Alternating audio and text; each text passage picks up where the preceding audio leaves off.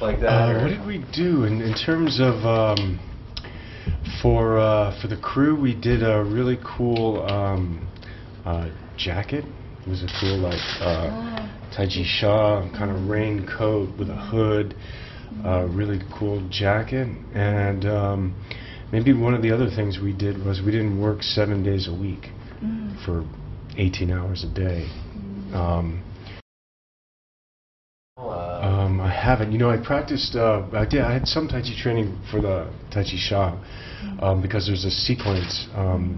Chen Hu, the lead actor, and I have a. I play the villain in the film. I'm the big bad guy, and so we have a fight, and part of that fight has some Tai Chi. Sure. Why not? For me, I'm just finishing this film. The film's coming out, so I'm at that. It's exciting to be having, finally to have an audience coming, and so in terms of directing the next project, I'm searching for it.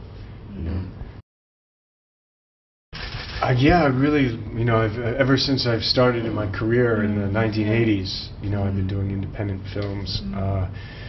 For me, I've always hoped to be able to work in multiple genres.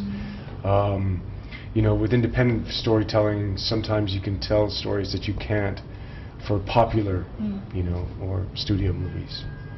So you get to, in the States they'd call it alternative. You couldn't make a Scanner Darkly for $100 million.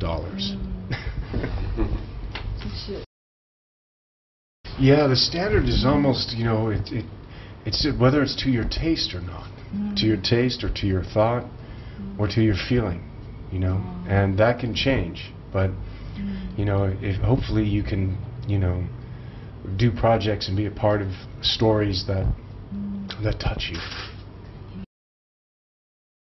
My favorite? Yeah. Oh my gosh. I know that's a tough one to pick. I mean, how do you have a favorite Chinese food? I mean, maybe a region. Do you have a region? Well, I love the Szechuan cooking. I mean, I really like spicy food. Sichuan. Yeah, I really like spicy food.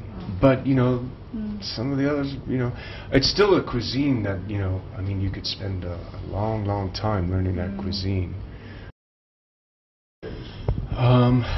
Yeah, of course. Yeah. I mean, let's see, who can we talk about today? Well, it was really great. I loved working with Yam Dawa in this picture. Yeah, of course. And, working with Karen was amazing. All of the action stars are amazing. I mean, Jet Li, Jackie Chan, Sammo Hung, those guys are amazing.